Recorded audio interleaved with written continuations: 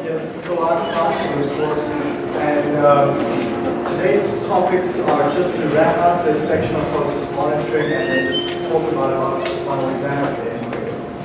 Before we get started, though, there's some old assignment 3s, 4s, 5s up front here. If you've got your current assignment due in any format over there on the spot side, and if you have not yet picked up your midterm points that I have in here today for you, that will be let's just quickly recap where we were in the last class last week. We were looking at process monitoring, and process monitoring is the actions we take when we try to construct one of these monitoring charts. So here, for example, is an EWMA chart to look at key characteristics are the upper control limit, the lower control limit, and the target. And we were looking at the end of last class just how we might go about doing that. Monitoring chart for a process where you don't get a single number, but rather you get a whole vector of numbers.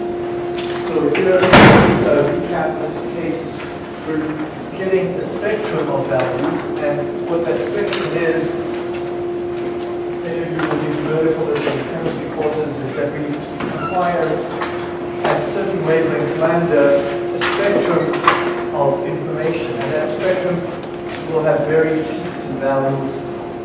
And I said at the last class, we can go take those spectral data, which comes to us in the form of a vector.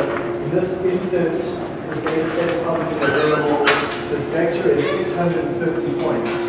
So there will be 650 points along that vector from beginning to end, which forms that shape for us. What we can do is we can use any number of methods to compress those 650 values down to one interesting value, and then build a monitoring chart for that compressed information. Now clearly that compressed information will not be the full set of information. By its nature, we have to choose some features that we really find important on this graph and compress that down to my single number. Okay? So we won't spend too much detail on that, but the key thing is that there's this sort of step over here which we won't go into discussion. How you take this 650 data points and come out here with one number, or maybe two numbers, or three numbers on the other side, is a topic for an entirely different course that can be as long as this one. So we won't go into that detail, but the key thing is that you monitor that single number now. So here I get one spectrum, and this will form my first point on that plot. And then I'll apply another spectrum, this time in green perhaps, and when I compress that 650 value in the green curve down, I'll acquire my second point in time. And then I might acquire a third one, and so on, in red, and that's going to be that point. So we're simply taking these data and finding the interesting parts, pressing it down to a single number and monitoring on that single variable. We can step it up, as I said last time as well, by looking at not only vectors of information, we can look at matrices. Here, in fact, we have a three-dimensional matrix of numbers, x, y, and lambda wavelengths, and this sort of data, you will certainly see this in your career. This was only starting to become prevalent in chemical engineering about 10 years ago. We had a graduate student purchase one of these instruments at a very, very high cost. It was very hard to import the instrument into Canada even for research purposes. They were severely scrutinized in order to do that. Nowadays, though, this is an almost off-the-shelf type device. You still pay a lot of money for it, but you will start to see it being used more and more.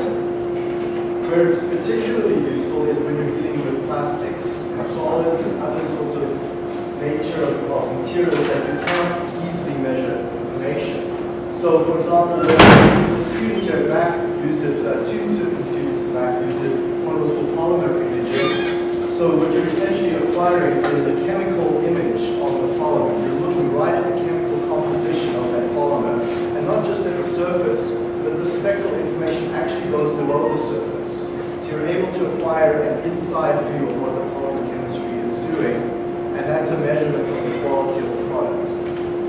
The other students, she used it to image seeds, so grains, soybeans, and corn particularly, and was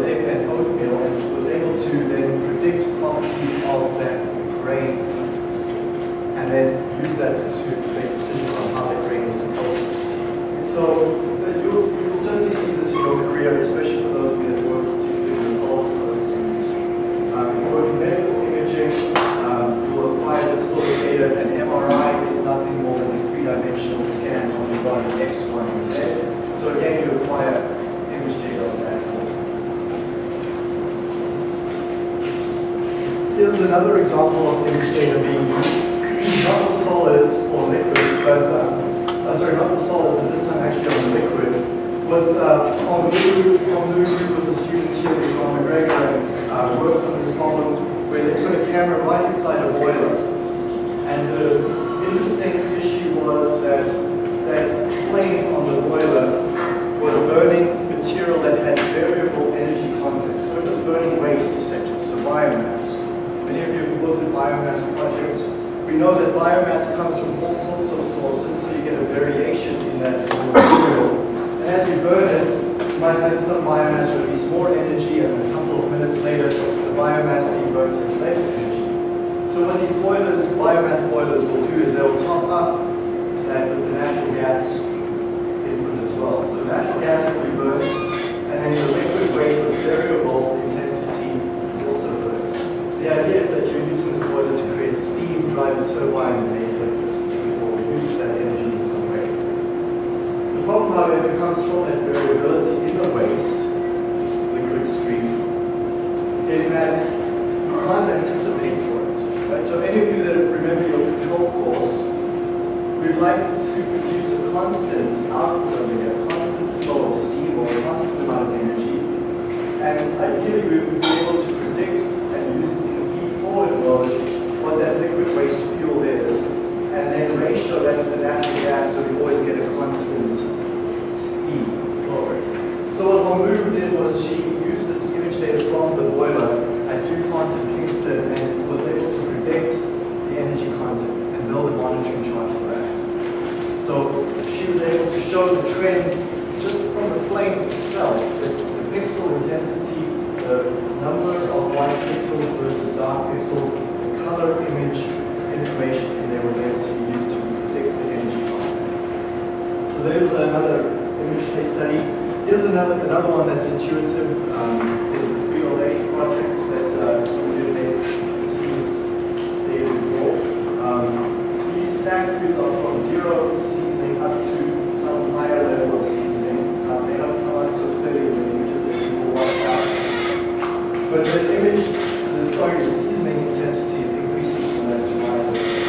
The problem comes here, again, remember from process control, the key issue that can mess us around with the process control system is the time delay in acquiring the data. So if you're measuring the temperature of the distillation column, you get that temperature really quickly, take manipulated variable action, and you keep the temperature on target. Frito-Lay doesn't have that luxury. They take a sample once every 8 hours, take it to the lab, measure the amount of salt, and that takes a while to get that process done. And then they may realize that for the past 2 hours, they're producing a product that's got the wrong level of seasoning, and all that material is wasted.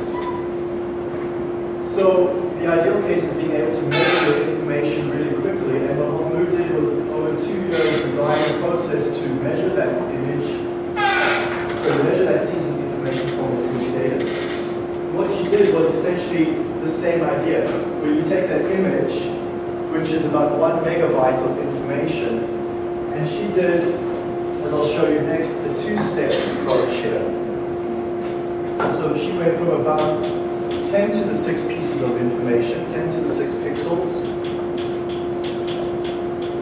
and she compressed it down, the information, into directions that correlate with the seasoning.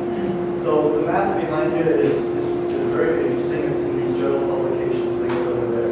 But essentially, what she did was she found 32 bins in which to project all those 10 to the 6 pixels. Every pixel is mapped into one of those bins according to a fairly sophisticated algorithm. So now you've got 32 numbers. And then her final step is to go to 1 number. And the way she did that last step was take those 32 bin, count the number of pixels in each bin, so there's bin 1 and the end is bin 32, and uncoated images had that sort of representation on Instagram, whereas iSeasoning had that representation. Okay. So from that, you use those 32 values in a linear regression model, kind of. It wasn't a true linear regression model. It was what we call a PLS model, a projections-related structures, or partial least squares model. And the PLS model then is the step that goes from 32 to 1. So PLS was that step, and actually this step over here, PCA. So both of those, PCA and PLS, are two multivariate methods that we don't get to study in this course. But they're interesting multivariate methods that do this compression for us, retaining all the information. That's really all that multivariate methods do. It's a compression from a higher dimension to a lower dimension, keeping all the essential information. Okay, so then what Holmberg did was say, now you've got this one number. This one number is your seasoning prediction, and the company built a monitoring chart for seasoning prediction with lower control limits and upper control limits on it. In fact, Frito-Lay took that even a step further, and this has now been implemented across all their production sites as far as I know. It's been, the patent is held by McMaster University. Frito-Lay is licensed to do worldwide use, and what they do essentially is they use that for feedback control. So instead of stopping there with the one number and just monitoring it, they now have it in feedback control so that the seasoning is adjusted in real time to keep it on target. So here's Holmberg's regression model showing you the accuracy of the lab values versus the model predictions. And that would be what we do in phase one. So recall phase one is where we build our monitoring charts.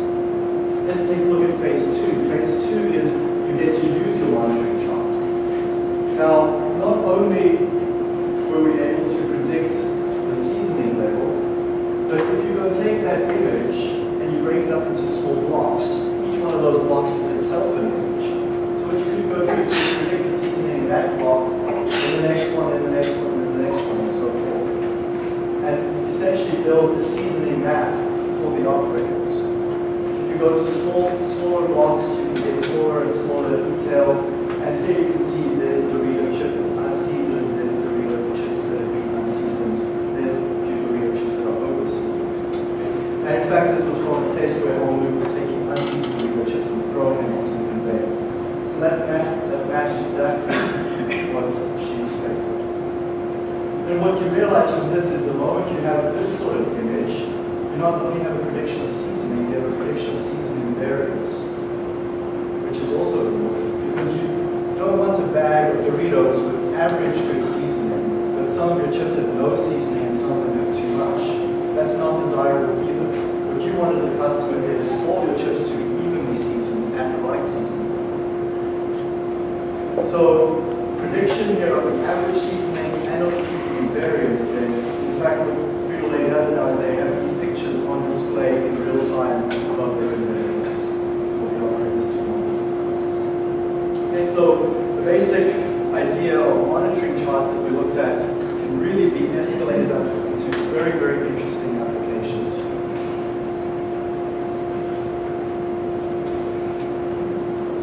Let's take a look at another one that's a little closer to home. I'll jump over these slides at the back in a minute. You may not be aware of this, but FASCO, Arsenal Vital as they're now called, is probably one of the most sophisticated users of control systems and monitoring systems in the world. To the point that some people in the industry recognize them as the world leaders in this area in terms of applications. That was certainly the case a few years ago.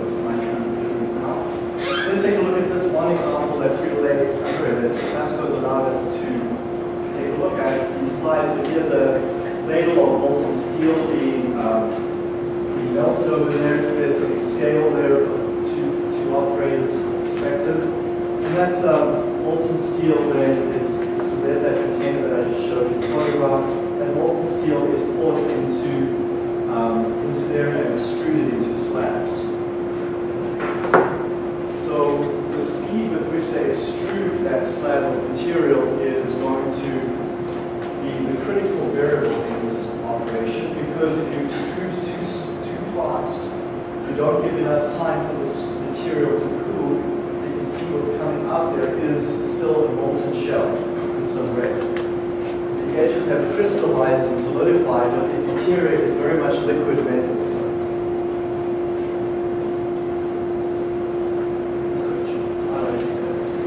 Now, that's extruding. If you go too fast, you don't give enough time for that material to cool. Cooling is just simply done by natural conduction into the atmosphere, and the speed with which you extrude that has to be just right. If you extrude too fast, and the problem occurs, you get what's called a breakout, where this edge is broken open and molten metal then has now spewed all over your plant floor and potentially operators. So you jammed up all that machinery. So that's to be avoided. If you extrude too slowly, you limit your production rate. So you want to extrude just fast enough to be safe, but not so slowly that you can't keep up with the production schedule. Here's a perfect example I mentioned to you earlier, that most engineering systems operate just on that edge of the cliff. We spoke about design experiments and getting up the mountain and not falling over the edge of the cliff. This is exactly that. You want to speed up, speed up, speed up, and operate just at the point where you're operating and producing at the best production. If you go any faster, you drop off the edge of that cliff. Catastrophically fail and cause safety issues in the process.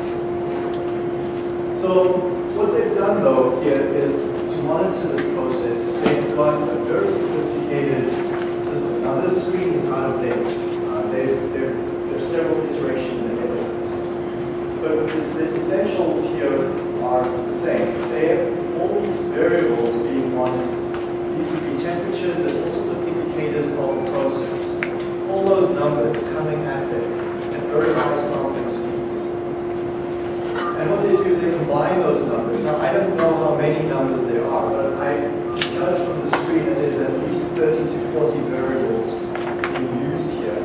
And those 30 to 40 variables are being compressed down to two numbers. The first one is stability index 1, and the second variable that's being compressed down to is stability index 2. In variable terms, that's your Vitalis T squared, and that's your squared prediction error, SP. So we don't cover that again. That's a PCA, stability index 1, stability index 2. They don't want to tell the operators what that is in technical terms, so they just give them these new names. And the operators know that as long as stability index 1 and 2 are below 0.8, they're quite happy. This is a one-sided monitoring chart.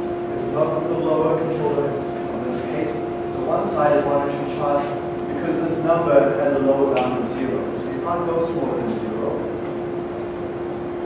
So the one-sided monitoring chart, your water limit is at 0.8, your alarm limit is at 1.0. So the operators will keep moving and adjusting their process as long as they're behaving. As long as they're below this limit, they can keep going at the speed that they're going.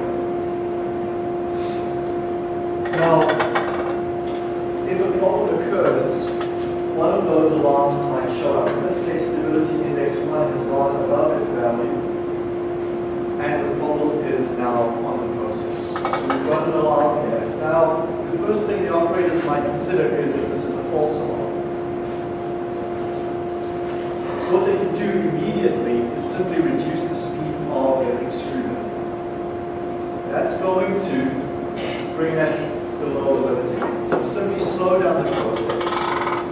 Now it could still be a false alarm. We haven't determined that yet, whether it's a false alarm or a national alarm. So what do they use to figure that out? Well, stability index 1 is a composite of about 30-40 pieces of information. Right? That's my guess. That's what they told us how we can go into that. But I can judge from this that most of those variables are involved in the monitoring chart.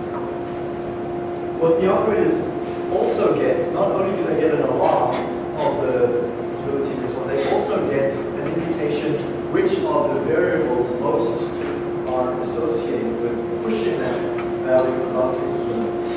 So here's the ordered variables, and the operators can go investigate those one at a time. There's your 4M troubleshooting. Done in an almost automated way. The operators will go investigate that and verify whether there's a cause, a true cause, to that effect. So there's quite a bit more behind this monitoring system to look at.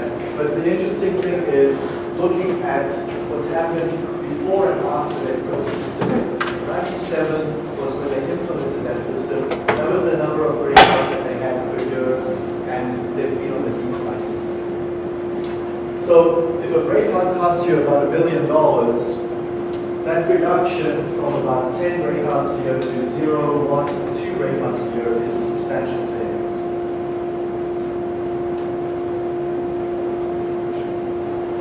And so when we're implementing monitoring charts, not only are we looking at the implementation of it, at the end you have to justify to your manager why you're doing this work. The only way you can talk to your manager is in dollar figures. Your manager is not concerned about upper and lower control limits. The manager is only concerned about savings, and there's an easy way to prove it to them. So I give some guidance for you over here on how to implement a monitoring chart. This is based on a lot of experience with my work with other companies and developing monitoring charts. Everything covered in these 30 of these 14 points we've looked at pretty much in this last week. But here's the key thing, go with all of that. So no one wants to hear about type 1 errors, type 2 errors, we want to hear about money, and we can easily convert our savings into money. Let's talk about another final aspect here, and that is process capability. This is another way that we can justify changes in the process, because what process capability does is it's a great way and an established way to compare any change you've made to a process. So I started this section last week by asking how many of you have heard of 6 Sigma, and many of you had. So this is where 6 Sigma comes from, which is here in the denominator. 6 Sigma is a way to also benchmark the process, to tell where the process is operating, and so that you can compare between changes to your own process, and so you can compare changes and compare your process to your competitor's process. So it's not uncommon for a company to go to their suppliers and get their capability. So when one of your customers comes to you and asks you for your process capability, what are they asking you for? Well, they're asking you to calculate this number, PCI, process capability ratio. Let's take a look at that. It says, take a look at your process, and you should be operating at some sort of target. So here's your quality variable,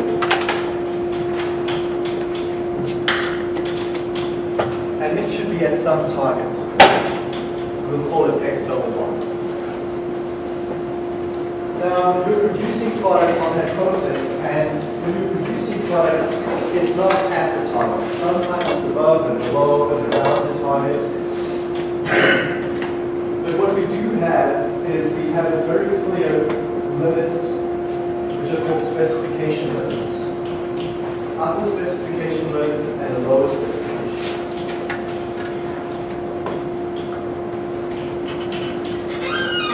These are not your control limits. We derived the Shewhart control limits earlier. These are not the same things. Specification limits are stated to you. You're told your company's policy is produce this product so that the quality of that variable is between those bounds. So you don't get to change these ever. These are fixed. This is not like a control chart where you can move your limits up and down. The specification limits are exactly that. They're specified to you. Either your customers dictate it or your company's policy dictates it. You produce a product within those bounds, that's it. It's not negotiable, they stay there. So you can never change those. So when you come to judge your capability, well, one way to judge your capability is simply to count how many times you're within the limit versus how many times you're outside the limit. Is to calculate how well you stay within the limit. If you can produce 100% of your product within the limit, you've got a great process capability. But you won't have that. In practice, you will have some of your product outside those limits. So how do we judge that? we'll take the limit's range and divide it by 6 sigma. 6 sigma is a number that's, the sigma there refers to the spread of your data. So how constant can you produce your product? If you've got a very, very high standard deviation, you're producing product that's all over the map. So sigma is large, you're producing product all over the map, you've got a very low PCR. If you've got very good control of your process, you've got a very low standard deviation, so a small denominator here, your PCR is high. You want your PCR to be as high as you possibly can. So here, let's take a look at this. Here's a very bad process. Here's a process with a low specification limit, upper specification limit, and if you superimpose the histogram of the product based on that process, a lot of it appears below the lower spec limit, and a lot of it is above the upper spec limit. And if you let's put some concrete values onto this. Your average, the target is 80, lower spec is 65, upper spec is 95. If sigma is 10, you can calculate quickly for yourself what your PCR is. So let's plug into that equation. 65 minus, upper spec limit is 95, minus lower spec limit is 65, that's 30, divided by 6 sigma, divided by 6 times 10. So 30 divided by 60, your PCR is a half. And if your PCR is 0.5, you're producing a substantial amount of the product outside those limits. Let's take a look at a 6 sigma process. There's a 6 sigma process illustrated. Same load, same upper load. So LSL and USL are at the same place, but this time sigma, instead of 10 units, is 1/4 of that. Sigma is 2.5. Your process capability ratio is now 2. But notice what that is, right? You're in the middle over there, you almost never get product close to the spec limits. You're behaving very, very far away from those limits. You in fact have a range of 12 sigma to move. The range from the low spec to the upper spec limit is 12 sigma, with 12 standard deviations.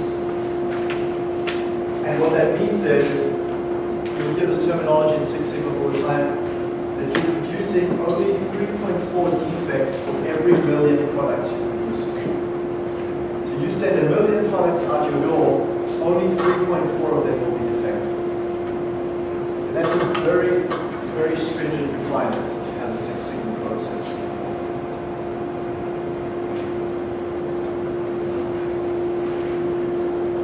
Now, what I've shown you here has 3 key assumptions. Let's be clear on those. Firstly, we're assuming our process is normally distributed. Secondly, we're assuming we're perfectly midway between the lower spec and the upper spec. And thirdly, we're assuming we've calculated that when our process is stable. So, when our process is stable, that's when you calculate your PCR. You cannot calculate your PCR when your process is unstable. That absolutely makes sense, right? You wouldn't, if your process is operating with data that's all over here, because you're unstable, that's not a good period of time to be calculating your PCR. So don't use unstable data to calculate your process capability. Wait till your process is stabilized, then calculate your PCR. That second requirement, however, is unrealistic. We almost never are perfectly centered between our bounds. So what we do is we make a small modification to the formula for that. And that's now called PCR subscript K, or what we more commonly see is CPK. So CPK simply says, consider one of 2 cases. If you're closer to your lower bound, then you use this formula over here on the right. Closer to your lower bound, use your target minus the lower limit divided by 3. If you're closer to your upper bound, use your upper spec limit minus the target divided by 3. Because if you're closer to your upper bound, value over here is going to be very large, because that is a large distance over there. However, if you're closer to your lower bound, this first term is going to be very large. So the minimum is always, you always pick the worst one. Like you never report optimistically, you always report pessimistically the worst possible situation. And then what you'll have in the industry is you'll have several standards. A bare minimum CPK is 1.3. If you're producing product that's used in safety applications, another 1.7 is used. And in systems that they want extremely stringent quality, they'll ask for a CPK of 2 or more, which is what's called a 6-sigma process. Okay. It's a 6-sigma process because you can move 6 sigma to the left or 6 sigma to the right before you reach your value. Okay, it's time for an example. So I'm going to jump over those two. Let's take this one here. Give this one a practice go.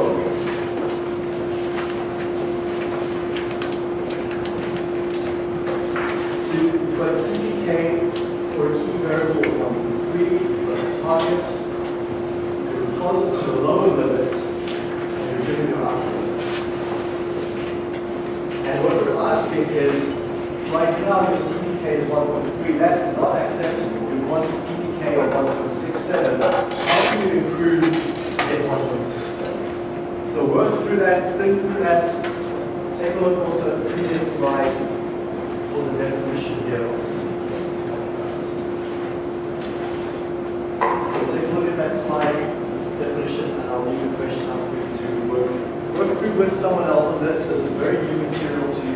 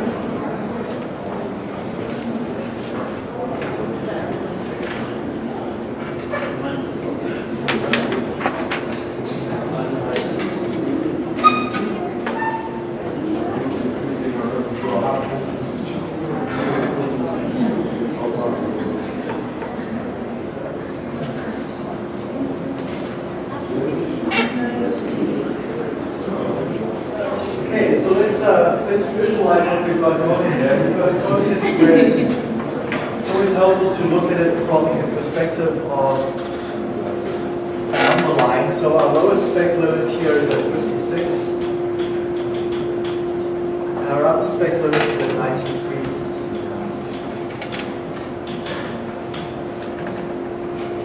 Our target is given to us at 64. So 64 is closer to the lowest spec limit.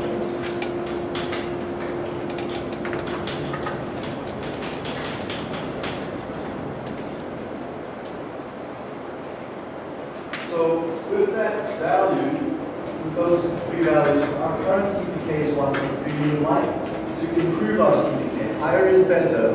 What are two ways we can improve our CPK?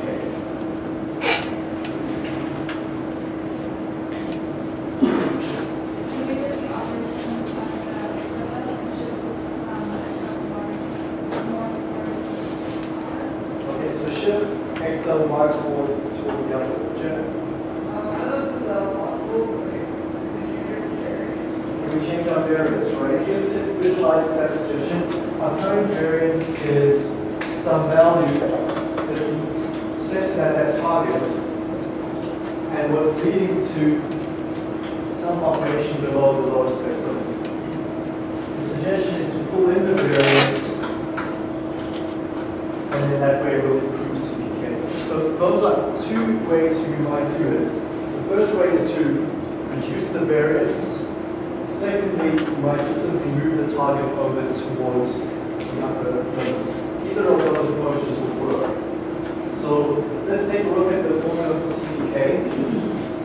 Again, CPK was the smaller of the two instances over there, and because we're closer to the lowest spec limit, that lowest specification limit is going to be the one that's currently active. So my CPK 1.3 is going to be X double bar minus the lowest spec limit divided by 3 sigma. I know X double bar, LSL, and I can solve that then for sigma of 2.05. So that's my current variance. Then let's take a clear suggestion is to simply move the target over. If I move the target over, it's clearly going to be a higher number. Right? I'm going to move away from that lowest spec limit. So if we want a value of 1.67 for CPK, what is the X double bar that will get me from my lowest spec limit of 56 divided by 3 times the sigma of 2.05?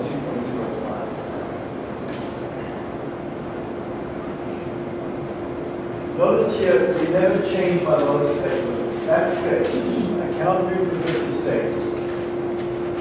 Sigma, I just solved for what my current sigma is on my process, and I move my target just far enough upwards so that I get the desired CPK. And what that gets you is X double bar equals to 66.3.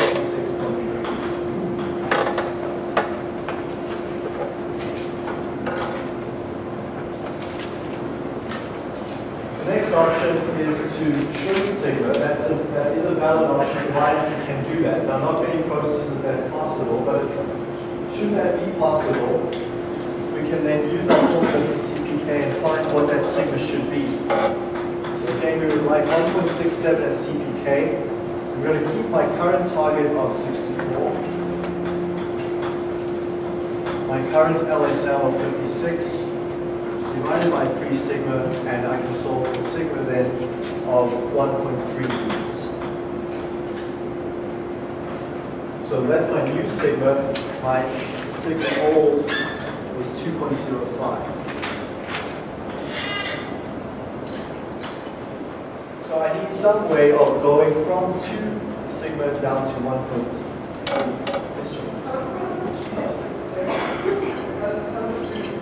Okay, how can you improve the variance?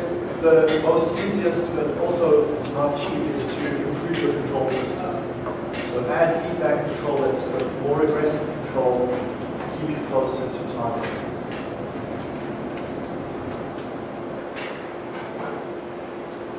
So there's there's an example of CPK. What I will do is, there's one other example here in the slides. I'll post the solution to that on the course website for you to try as well. So there's, and in fact, I'll post 2 or 3 examples for you to try with solutions, so you get a chance to have small practice with this. Okay, even though we're moving closer to the actual user, still use code. Like is there a case where when we calculated 56, we're moving closer to the problem Right, so you would use the upper spectrum at the moment you get closer to it.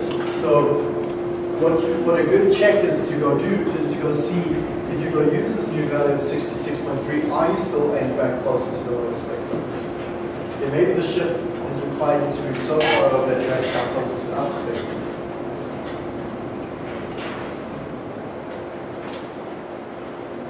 Okay, so that concludes that section on process monitoring. I did want to